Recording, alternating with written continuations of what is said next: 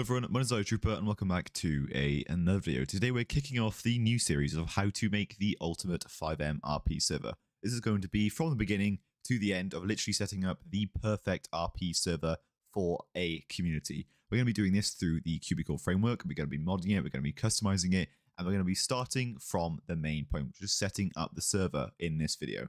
So to run any community with multiple people that you don't know, hundreds of people maybe if it gets so big, we're going to need a server host, because running it on your own PC with your own IP, using your own resources on your PC, or even if you use a different PC on the same IP, it's really not safe because you can get DDoS, people can see where you live.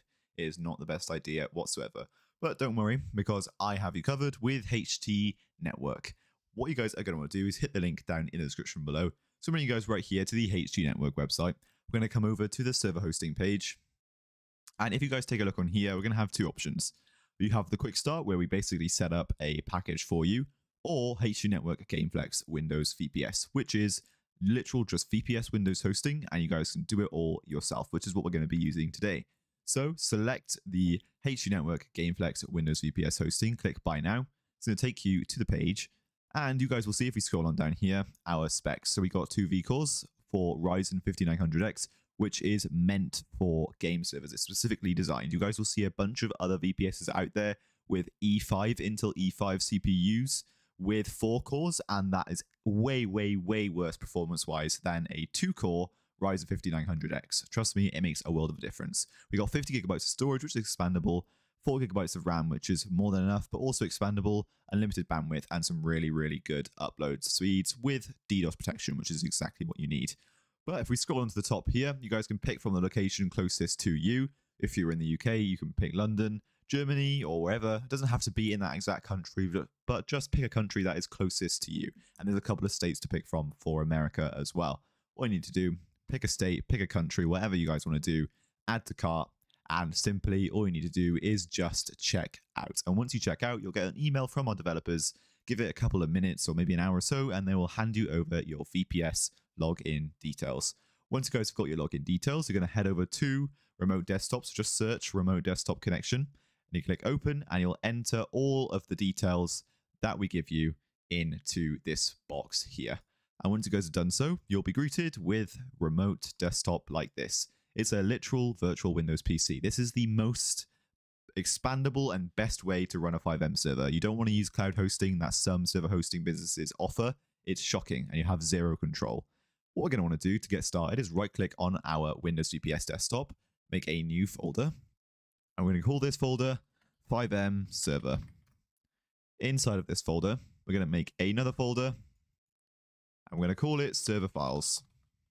This is a crucial step. Make sure you guys do 2 folders, and inside of the Server Files folder is where we're going to put all of our base files and folders to actually make a FiveM server. So to get these, we're going to go to Chrome on our VPS, and we're simply going to open a new tab, and we're going to search for FiveM server artifacts right here. Click that, search for it, and click the top one right here, the FiveM runtime FiveM.net website. We're going to click the top link right here, whichever one is blue for you. That's the latest version, and we're going to download that. Once that has downloaded, you're going to open it on up using WinZip or WinRAR. WinRAR is already installed for you on the VPS, so it's pretty easy. And we're going to click open.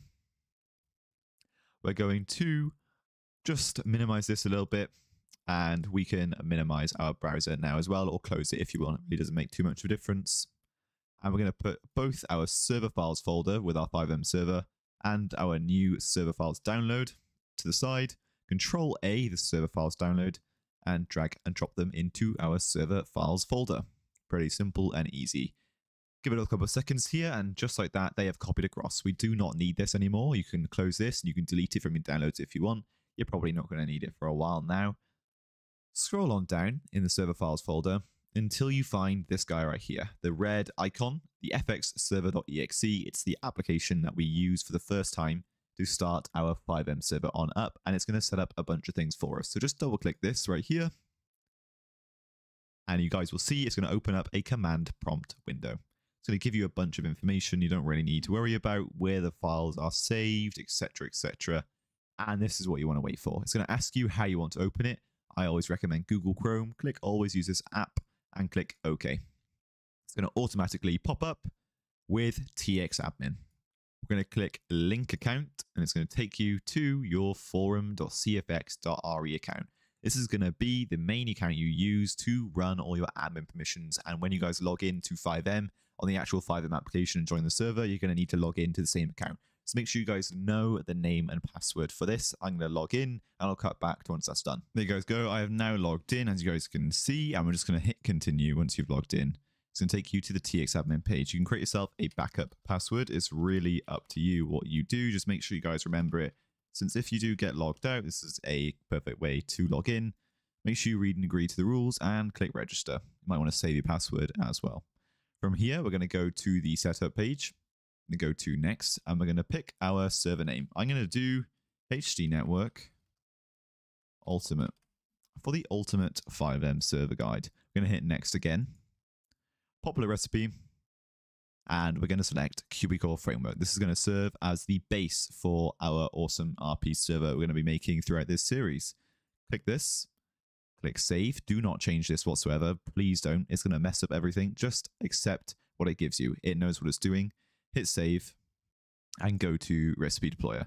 From here, we're going to click next, and we're going to click this green little hyperlink, which takes us to the Keymaster website. From here, verify you are human and sign in to your cfx.re account that we signed into earlier. Click register and make a display name. Just something you know and will remember the server by. It really doesn't matter what you call it. Capture, I'm not a robot, and generate yourself a key. Copy the key, come back over to the TXadmin dashboard. You can close the key management website now if you want, and paste on in our license key. Before we hit run recipe, we're going to come on down to the bottom of our taskbar right here, and you guys will see this green little X. It's going to be our XAMPP. We're just going to open that, double click it to open it on up. Once your XAMPP has started on up, we're going to click start next to MySQL and start next to Apache. XAMPP isn't usually installed by default on your PCs, but we install it for you with the HD Network server hosting. We make sure everything is nice and set up for you for running a FiveM server as possible.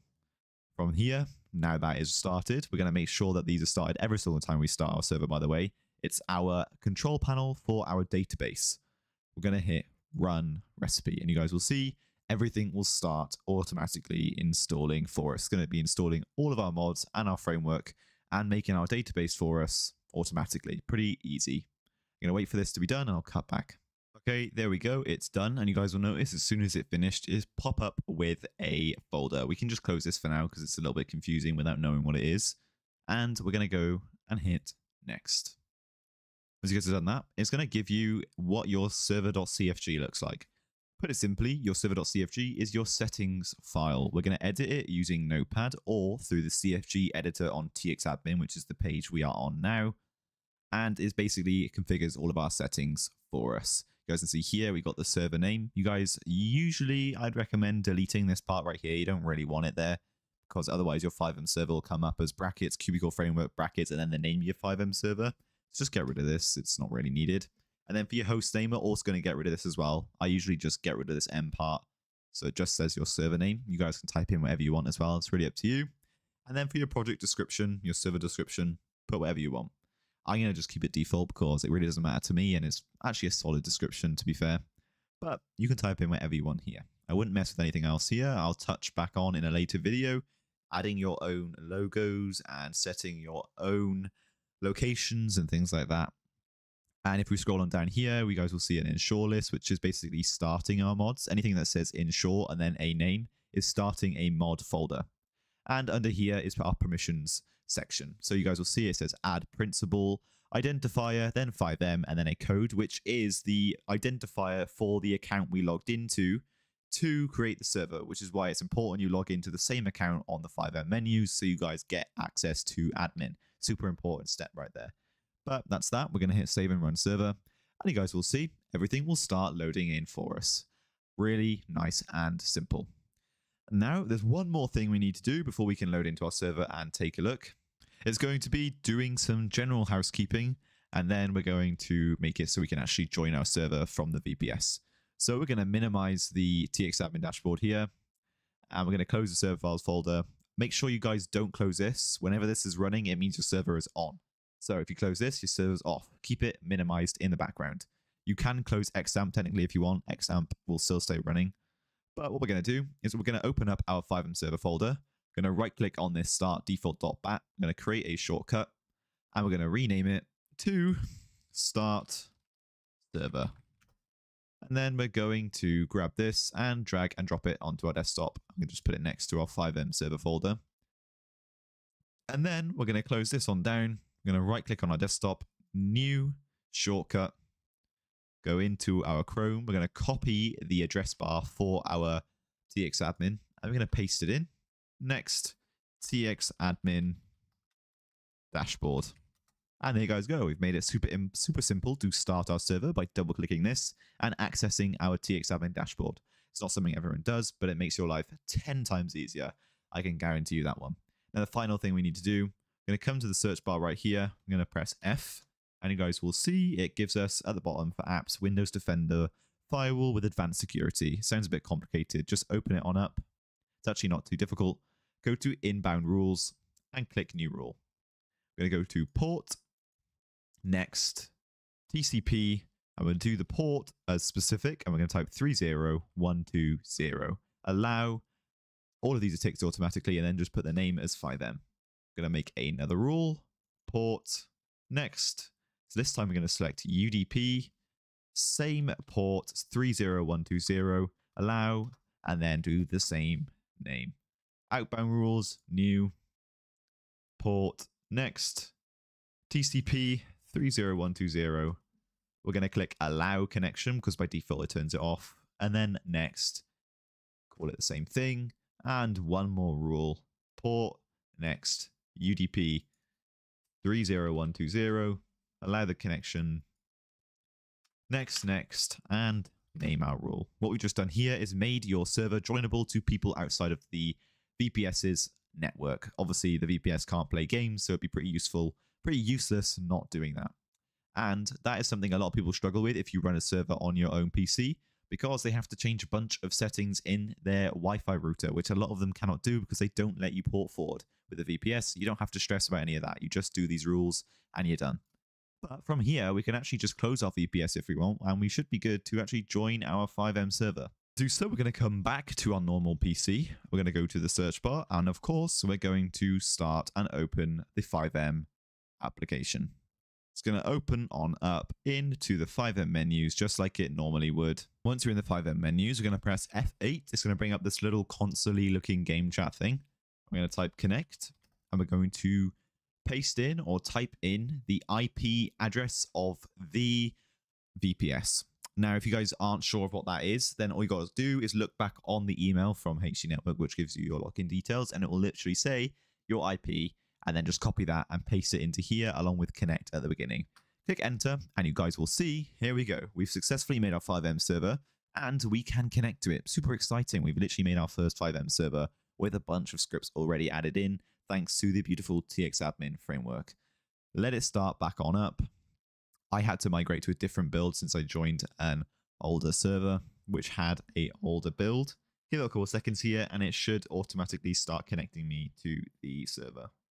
And there you guys go. We're connecting. You can see it's loading everything in, and you guys will see we're greeted straight in to our loading screen with some music, with some pretty cool pictures actually, and we are now done for the base setup of our FiveM server. First of all, you're going to load into creating your character. Empty slot, create a character, and just call it whatever you want. And click create character. Once you hit create character, it's going to ask you where you'd like to start. These starting locations are your apartment that it will give you to start out. I'm going to do Fantastic Plaza and hit confirm. And you guys will hear the door opening, and we are now in our apartment. It's going to give you a little menu here where we can customize our character and do everything we want. So we can change our hair, our clothing, just what most of you guys are going to want to do. Just customize it however you want. I'm not really too bothered for now. I'll change it in the background before the next tutorial so I don't look so basic, but I don't want to waste your time. So we're just going to hit confirm once you guys have selected what you want. And we can simply exit our new apartment by walking up to the door, hitting E, and click leave apartment. And now we spawned in. The main thing I want to show you is how to basically run the server. So press T and do /admin. You guys will see it's going to bring up our admin menu. If it doesn't work and it said permissions denied, that's because you're not using the correct account that I talked about earlier. Make sure you log into that correct CFX account, otherwise it will not work. But once your admin menu is open, we can go through the admin options such as no clip, player management, where we can select ourselves, give clothing, open their inventory, we can spectate them, etc., and give them permissions as well if you wanted to. Server management, change weather, we can spawn vehicles, we can buy vehicles. So when you spawn a vehicle, you need to buy it in order to have the keys. Otherwise, when you get out, it will lock and you can't get back in because it has a lockpick system, because in real life in an RP server, you don't want to be able to just get in any car and drive around because that's not realistic at all. And then obviously we got our dealer list, which we will configure in a later video, but it's setting up drug dealers using a command. And then we've got our developer options as well, such as vectors, which we will touch on later on. We don't really need to worry about that for now. It's basically a coordinate. And then we can display our coordinates. We've got vehicle dev mode for vehicle information. And we can enable and disable HUD, no clip, and entity view mode, which is basically viewing objects. And if you guys want a list of commands, you guys can click the link down in the description below and it will take you to the QBcore documents website. And it'll give you a huge list of commands, literally every single command in the game. It's really useful, but one of the main ones you guys will probably want to know is t/set job ID. So for us, that's 1 job. And let's do police. Most people want to be police, right? We'll do police. And then the grades are 1 to 4, and 4 being the highest, we'll do 4. And now we've done that, and we do /job. We should see, there we go. Our job is law enforcement, and our grade is chief, and we'll now also get an hourly pay. And we can also access the police garage, etc., which I will show how to configure, set up, and use in a later video as well. Today, we're just doing the basic setup. It's pretty simple and easy to do. Our inventory key is tab, and then our phone is M. Nice and easy. So I hope you guys did find this video useful. If you did, please be sure to like, comment, and subscribe, and make sure you guys do stay tuned for the next video to come. I'm going to try to get these out as rapid as possible. Maybe not tomorrow, because I do work somewhere else as well at the same time and run a business, so I do get quite busy, but I'll try and get it done on Monday for you, so the day after. So literally just a day in between the next video for you guys. So turn on that notification bell so you guys are staying tuned for that. Check out hnetwork.one down in the description below for some affordable server hosting and pre-made server packages, and I'll see all of you guys in the next video. Cheers now, and goodbye.